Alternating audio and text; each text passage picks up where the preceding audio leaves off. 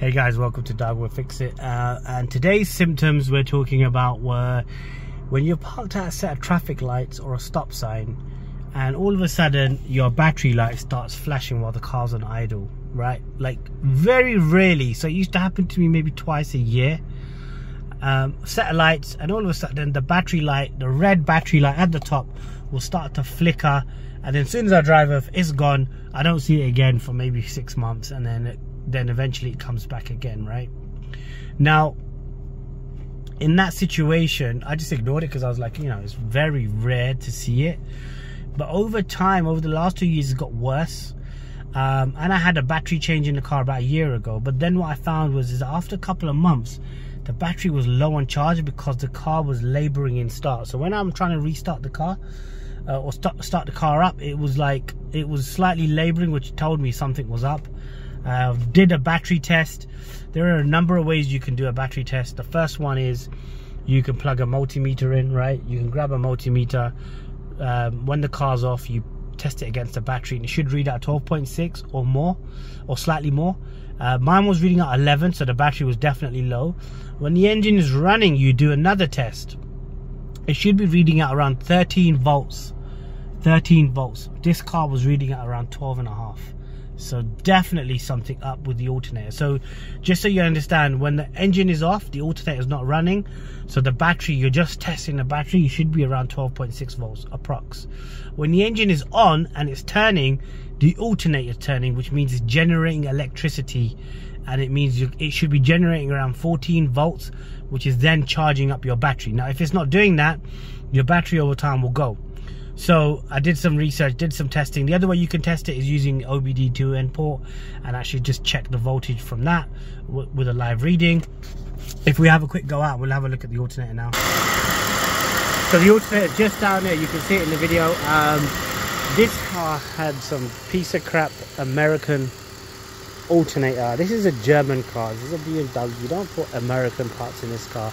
It had some kind of, I can't remember, American branded, it had an American branded alternator which I had removed. It was running, it was pulling out around 12 to 30, just under 13 volts. So I had that removed, and I had a Bosch, a proper Bosch alternator put in, which you can see down there running at the moment, and that put this car back up to 12 volts, 14 volts while running, and the battery is always running absolutely fine now at 12.6 volts when the engine is off. A couple of other things that I want to mention around this is that once I changed the alternator, this car came to life, right? My heated seats warmed up 3 times quicker and hotter. The rear demister window that you see at the back, I mean, that would take forever to demist anything, and now that thing just works. It just demists the window within a couple of minutes. So the new alternator definitely made a difference. No more battery sign on idle that I've seen in the last 2 months now since I've had that changed. But the car just seems a lot more happier running at the right voltage when the alternator is on, and it's maintaining the battery's energy levels at 12.6 when the car is off. So just a quick little video to just explain some of the symptoms that you've seen, that I've been seeing over the last couple of weeks or months before I had the alternator change. So alternator change fixed that. I hope that helps. If you're getting similar symptoms and similar messing around of the car, then maybe that's one thing to look at. Test the voltage. If the voltage is below 12.6 when the car is not on, or when the car is running, it should be around 14, or mine's normally around 13.9, which is good enough. If it's not at those levels, then maybe your alternator is not running at 100%. So like I said, this car had a rubbish American piece of crap. I can't remember the name, honestly. I don't even want to remember the name, but I slapped in a Bosch one.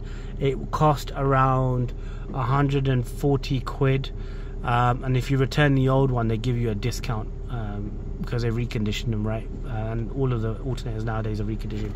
But I hope that helps. Thanks for watching. Sub the channel, like the video. I will catch you guys in the next one.